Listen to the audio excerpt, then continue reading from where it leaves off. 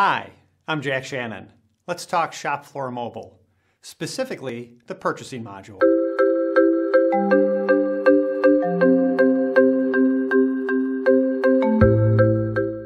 Welcome to the Shop Floor Mobile educational series.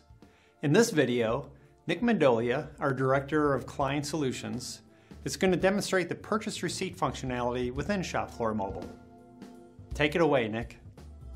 Hi, this is Nick Mendolia from Visual South.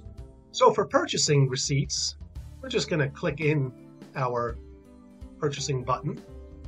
And I'm also using a PC now because I'm acting as a purchase receipt person. But again, this could be on a mobile device or any other device that you may use for mobile functionality in the shop floor. It could be a tablet, a phone, an RF scanner, whatever seems to fit your environment, as long as it has an internet connection and a browser. So for purchase receiving, we have four options here.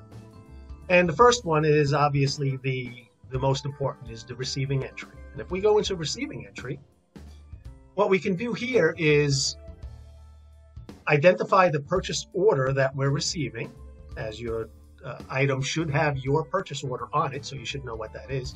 You may also have a dispatch ID. If this is an outside service that you placed a purchase order for and used dispatches to send those items out to that outside process, things like heat treating or plating, then you could use the dispatch ID to receive it back in, because you may have multiple dispatches off of a single purchase order.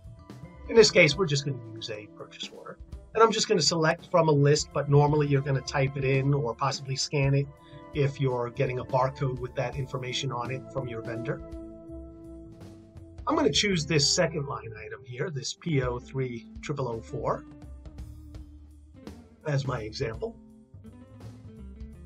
And you can see there's only one line item on this particular purchase order, but I could have multiple line items. I could also have, if I click on this, line detail information. So I can look at what the detail on that purchase order was. This is the same information you actually see across the screen, but you're seeing it more in a format like a report. Also, if I'm using a mobile device such as a phone, I can just click on that number if I had to contact that vendor for some reason.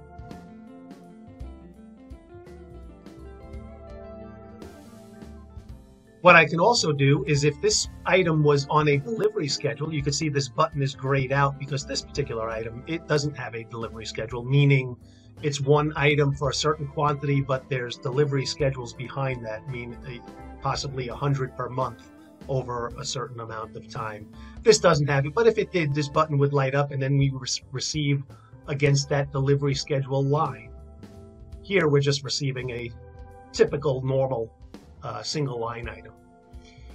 Clicking on the line also, I have an option to tell it to fill in the total that is due for me, but I could turn that off in my preferences also if I wanted to say, hey, I always want to type that number in.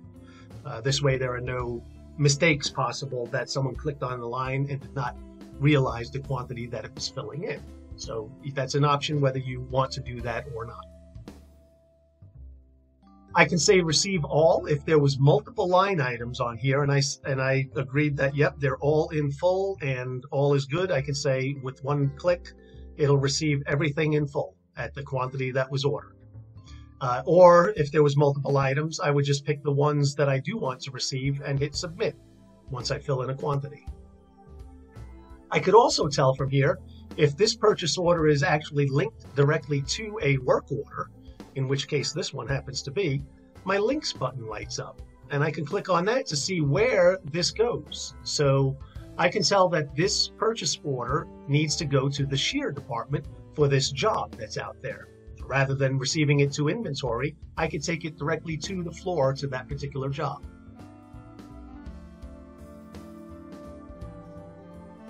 One of the next things that we can do after we do our purchase receipts is a receipt return.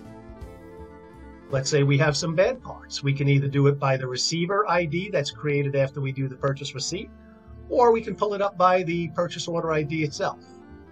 And this is a typical function that if you wanted to return items after they've been received, whether they've been vouchered or not, if we return them before vouchering, then it'll remove it from our received, not vouchered.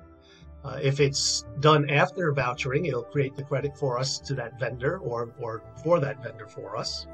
But simple process of just like a purchase receipt, it's the negative transaction, or it's the opposite transaction. We're just telling it how many we're returning and saving that.